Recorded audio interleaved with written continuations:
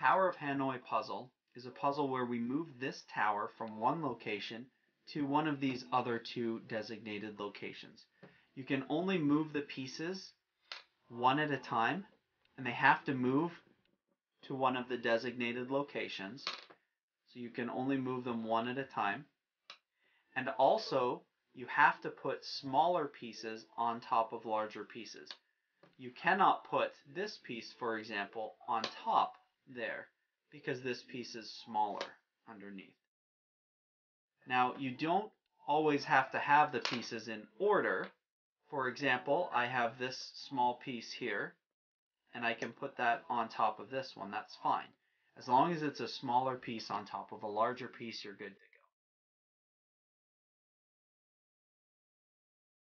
go. Let's take the Tower of Hanoi, and we're going to break it down into bite-sized pieces.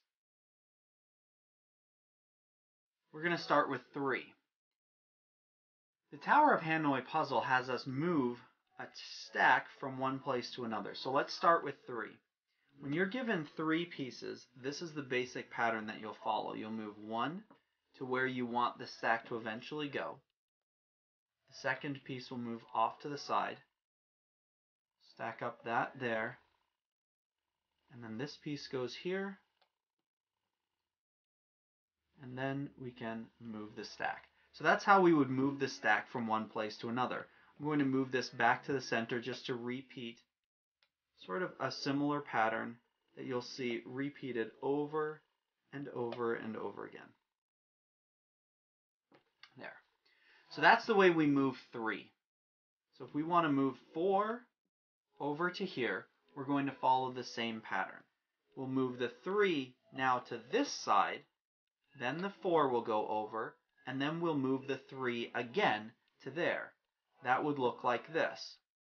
I move my 3 over here, then my 4 goes there, and then this pile of 3 goes again here.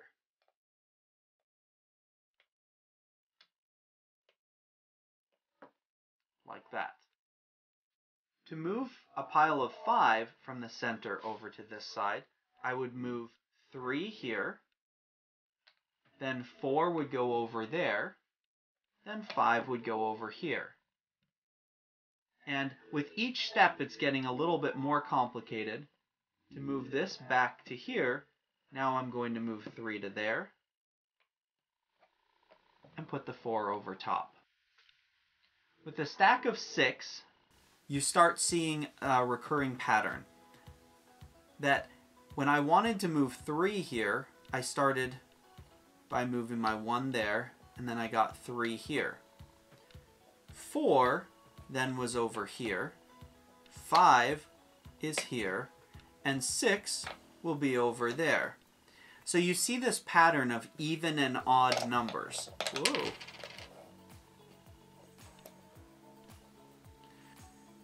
So if I put the stack of 3 here, the stack of 4 will go there. 5, 6, 7, 8, and that pattern will continue. So if I have a stack of 6 and I want it to end here, I would have to think I'm going to start 3 will go here, 4, 5, then 6, and it would look like this. My stack of 3 would move to there, 4 would go over there, 5 would go here, and then I have to do 3 here to go to there, and then this 6 would go here. Now I have to move this entire stack over here, which would mean 3 going there, 4 going in the middle, 5 going here, then 3's going over there, 4's going on top, 4's going there. And remember, each time I grab these top 3 and move them, it's a process. It's that same steps, you know, those several steps that I showed before of moving them. So it's going to be a lot of repetition. Right, to move it from here to here. Now that I have 7, I will move them 3 here, and then 4 will go here, 5 will go here, 6 will go here, and 7 will go here. There's going to be a lot of repetition in this.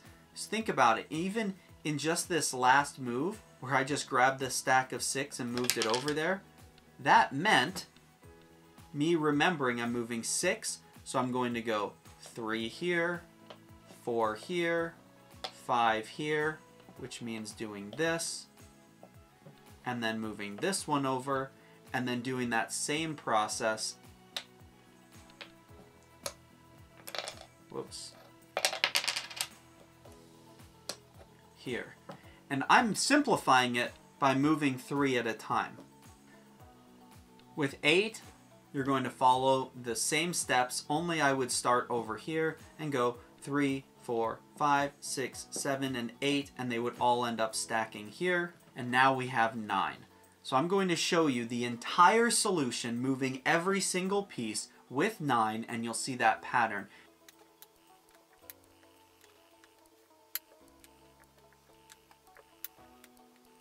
Four on this side, 5 there.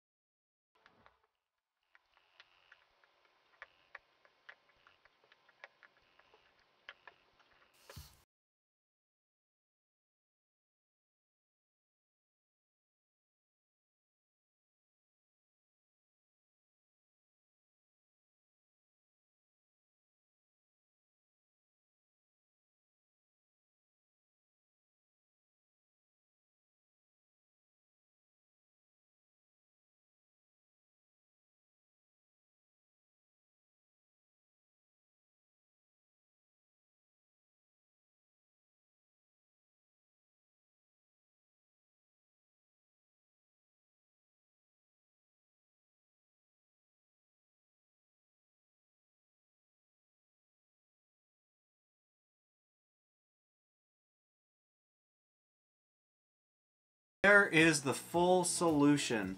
The tower moved from this location to this location.